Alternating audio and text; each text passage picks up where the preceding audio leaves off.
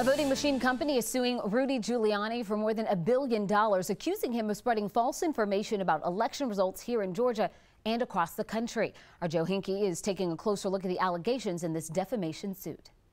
Throughout the 107-page federal lawsuit filed Monday, Georgia is named dozens of times, and the lawsuit quotes Rudy Giuliani on Twitter, his radio show, and in various other media, making baseless claims of the presidential election being rigged by Dominion Voting Systems, the company that supplies Georgia's voting machines. Here's one quote from Giuliani's January 8th radio show. Why would the state of Georgia hire a foreign company, pay him over $100 million to get a machine that's built to cheat? Because the people at the top, the governor, and that phony Secretary of State are part of this. They wanted the cheating. Dominion is actually incorporated in the U.S. Georgia's election results were counted 3 times, including by hand, with no widespread cheating found. And the suit quotes members of Georgia's Secretary of State's office in a press conference fact-checking claims involving Dominion.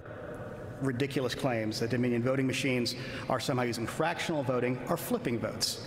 Again, by doing the hand tally, it shows none of that is true. In the suit, Dominion demands $1.3 billion in damages. Writing employees have been stalked, have been harassed, and have received death threats. And Dominion's reputation has been irreparably damaged. 11 Alive legal analyst Paige Pate says Dominion's lawyers will need to prove a false statement was made, published to other people, and cause some sort of damage. I think it's clear that in this case they have sufficiently shown false statements. I mean, there's no question that all of these allegations against Dominion had no basis in fact. They were proven to be false. So I think it's a very good complaint and a strong lawsuit. And while $1.3 billion in damages is attention-grabbing, Pate calls it speculative and not Dominion's main focus. They want this to go to trial. What's more important to them than the money is clearing their name. So I expect this case not to be resolved, not to be settled, and to proceed to trial. And Rudy Giuliani has issued a statement about the lawsuit. In it, he does not address any of the allegations made against him,